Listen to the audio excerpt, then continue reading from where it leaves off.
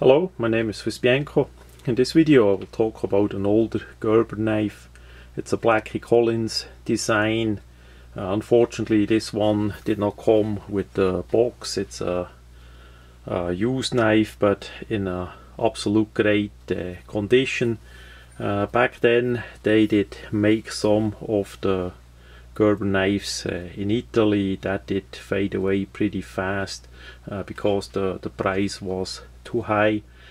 So those Italian made variations from Gerber are pretty rare, or more on the rare side compared to what is now made in China and all that.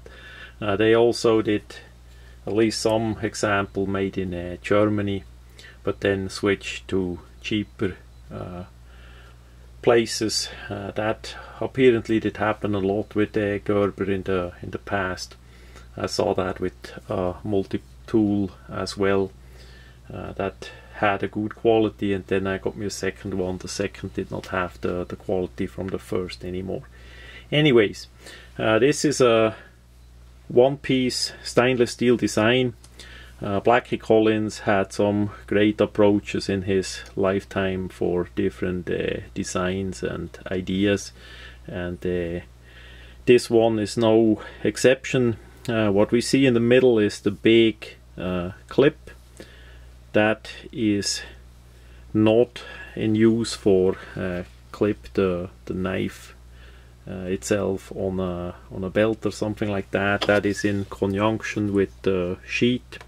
The sheath design we see, we have the sheath already with a belt clip attached on it. We see those square holes, and the knife simply interlocks with the sheath with that big clip that we have in the middle.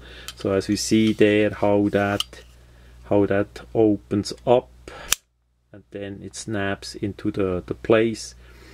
So that's a really clever design of the idea how to use a clip, and of course it will work on both sides. You can use that on both sides as long as you have the hole here.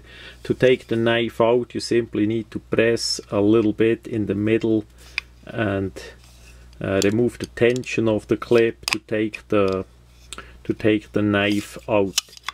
That was also a good safety mechanism in case you were on a boat or other sporting activities, that the knife would not fall out by itself. It can go in by itself with the clip without pushing on the clip, but for take it out you need to press the middle part in to actually take it out, release it from the sheath. So that's a pretty good idea. They made some different variations of that knife design. Unfortunately this is not the dagger variation, it's a single edge version, partly serrated, fully flat ground blade. Quality of the knife is absolute great. I like it. There is not much to say about it in a negative way. Back then they did not round off the outside edge. It's just a flat millet as it is. That's the only part that could be improved if they would make such a design nowadays now, to mill that in a rounded off way, so that would be more comfortable in your hand as well. The size and all is pretty good.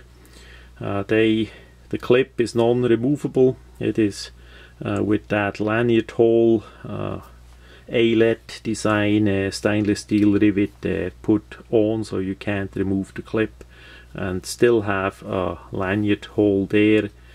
Because of the design you cannot wrap the handle with a paracord or something that would cover up the middle part here. So that's a bit a difficulty there, but other than that it's for sure a nice piece and a collectible by now, especially in that nice condition that we have it here. It's an older knife, long out of production.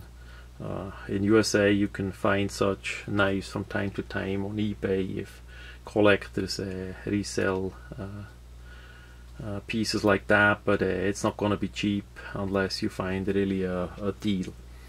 So that much on that older Gerber design from Blackie Collins.